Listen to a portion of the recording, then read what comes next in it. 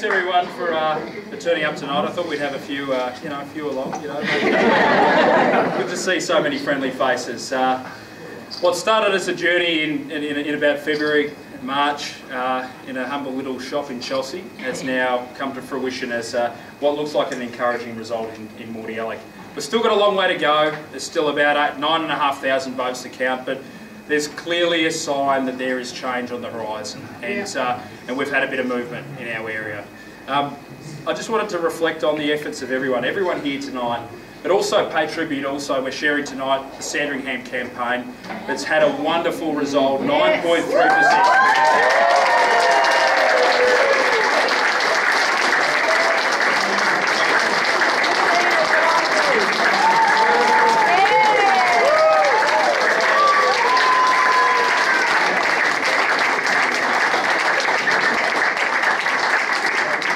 Across our great state that there's been change, and you know, all the efforts that everyone's put in here tonight. I look across the room and everyone's made a contribution to their area, and everyone has an investment in that campaign. And you know, we went back to our roots. We went back to saying, let's go up and talk to people and ask them what they care most about, what matters to them, door to door, talking to people.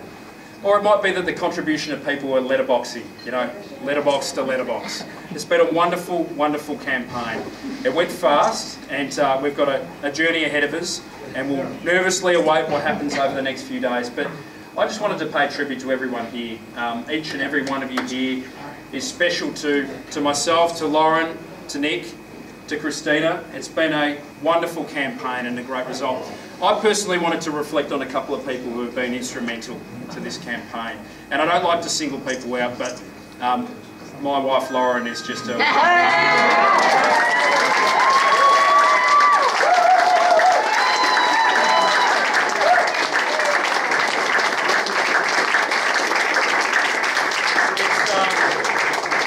Campaigns aren't easy, as you know, and there's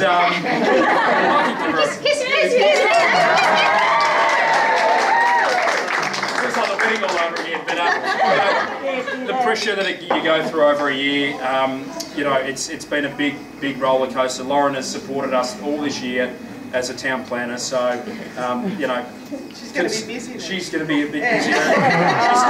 She's still the brains trust and runs it all, but it's, you know, I couldn't have done it out without Lauren. To Megan Johnston, our wonderful.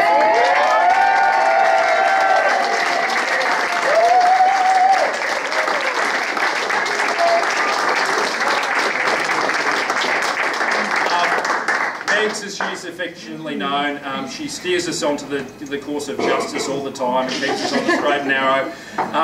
It's so wonderful walking into the office and seeing Megan controlling, you know, basically the field campaign that we've run. And I just wanted to pay tribute to your efforts, Megan. Thank you very much.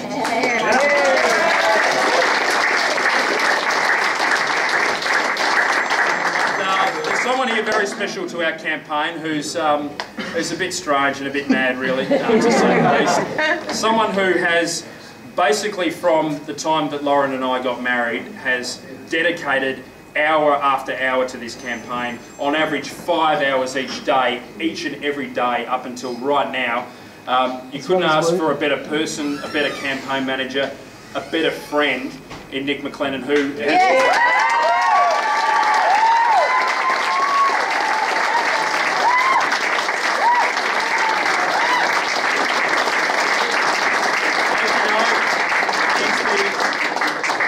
guy who eats too many brekkie wraps as he's walking into the office. He drinks a milkshake carton of coffee every day. It's a bit odd, but you know, it's been a wonderful campaign. He's been a rock for Lauren and I, and really this effort would not have been possible without his efforts and his support. So thank you very much everyone for your efforts. I don't know if Christina wants to say a few words, but I just wanted to pay tribute to this campaign. It looks positive, and enjoy the night, and thank you very much.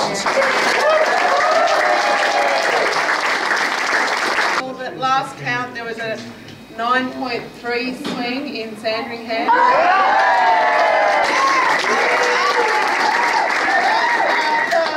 Early polling booths votes obviously have not been counted yet, so that'll be more exciting news. So we have got, you know, we've given it a real kick this time. On the polling booths, for those involved in Sandringham, he was a nervous Nelly. His wife they were entertaining, they were fun, they were scared, they were really scared. I really enjoyed that, really enjoyed it, and I will be back for the next state election. We'll build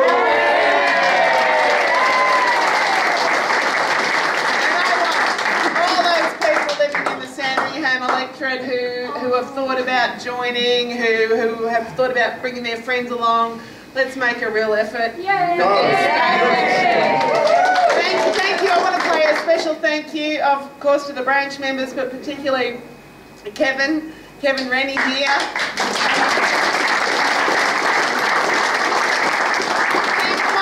He might look like a pensioner, but my God, he's tech savvy. He blogs, he tweets, and he is a real, asset to the campaign. Also to Mary, to Hazel, and all of those, Ralph especially, all of you have helped out. It's been, it's not a difficult, it's not an easy seat, but we've made a difference. And if anything, Beaumaris High will be rebuilt. We'll all have somewhere to send our kids. So thank you, and congratulations, Tim.